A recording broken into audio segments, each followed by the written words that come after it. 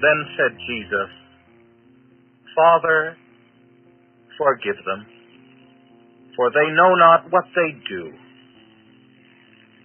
There's something very moving about the last words of a man. Family gathers round and listens for the last words of a loved one. There are some books that have been written that describe the last words of men as they died. It is a very moving thing.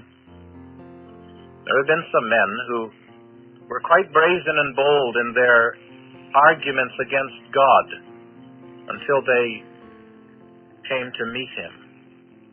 Like the man I talked to who said, I'm not afraid of God. And I said, well, I'm not afraid of Bengal tigers either, as long as they're in India.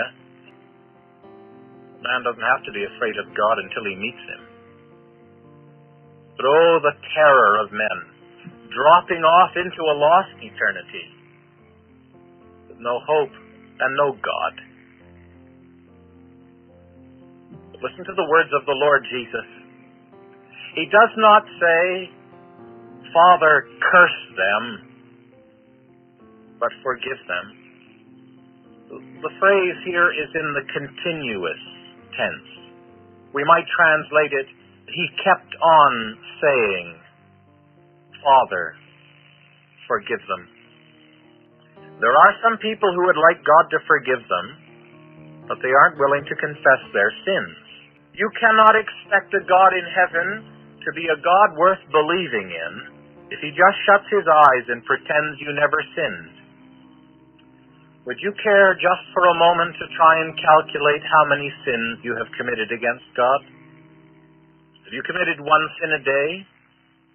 2, 3 sins a day? 3 sins a day would make about 1,000 a year, wouldn't it? And if you've lived 20 or 30 years, can you imagine being held to account for 30,000 crimes against the sovereign of the universe? Evil thoughts. And God knows every one of them. If you're going to be forgiven, you see, you have to agree with God about the problem, that you're a sinner. As they drove those spikes through His hands and feet, He said, Father, forgive them. I wish you could hear that on your soul today.